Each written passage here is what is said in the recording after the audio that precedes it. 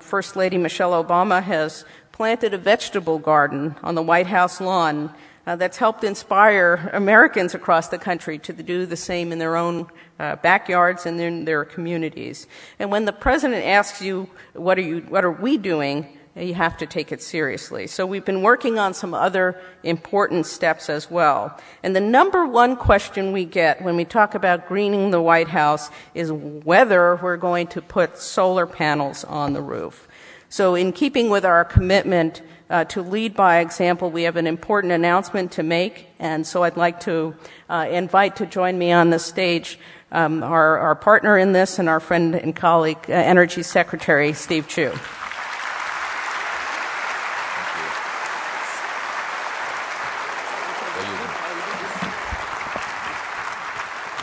Thank you, Nancy. Before I begin my talk, as Nancy said, I want to make a very exciting announcement. As you know, President Obama has a strong commitment to American leadership in solar technologies and the jobs they create.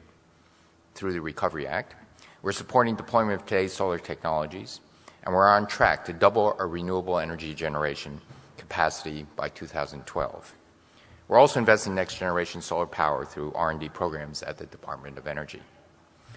But today, we're taking another important step. As we move towards a clean energy economy, the White House will lead by example.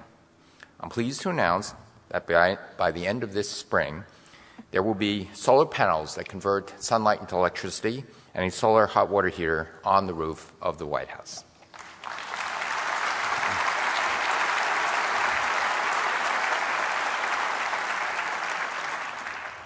It's been a long time since we've had them up there.